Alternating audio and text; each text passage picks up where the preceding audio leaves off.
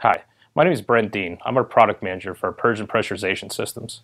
In this video, I'm going to go over 7500 and describe the LEDs and how they should function during setup and under normal operation. I have a syringe connected to the system, and this is the reference port, and all I'm doing is just giving it a little bit of air to represent a positive pressure within the unit. So if we're just setting our system up, we applied power to the unit, I have it wired up, and now we already programmed it. You can see our set points here. 0.7 is our minimum pressure, so if we drop below that, we either cut power to our enclosure or we set off an alarm. Then this 2 inches, this 2 over here represents our P2 set point. The 4 inches represents our purge or our P3 set point, and our 6 over here represents 6 inches of water column or a P4 or a max set point. Now what should happen when you first start up your system is you open your needle valve if you have a automatic system or a manual system. So I'm just going to push on the syringe a little bit. Whoops, it's a little touchy. Let's get a little bit of air in there. So now I'm at 1.36 inches of water column. So I'm in safe pressure. I'm above my 0.7 minimum set point.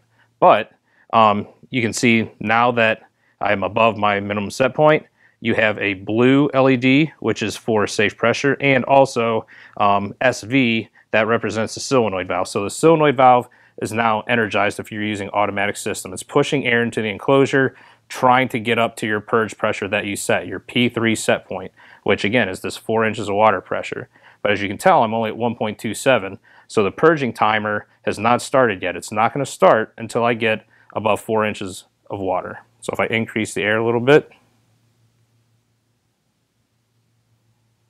once we get above 4, you can see our timer started counting down.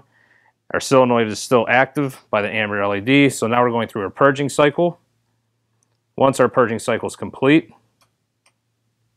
our enclosure power LED turned on, and we have safe enclosure pressure.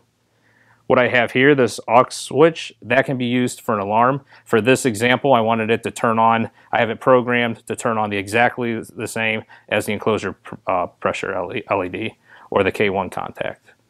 So now if I drop it down out of safe pressure, again, all of them shut off.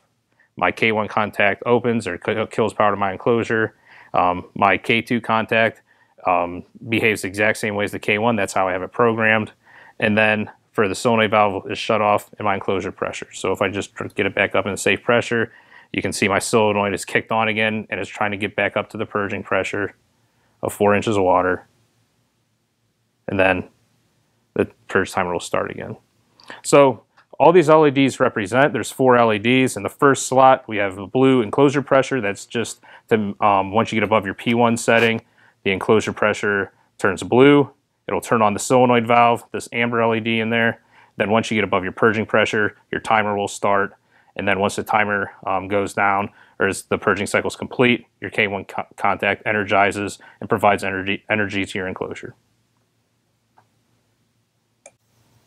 Thank you for taking the time to watch this how-to video.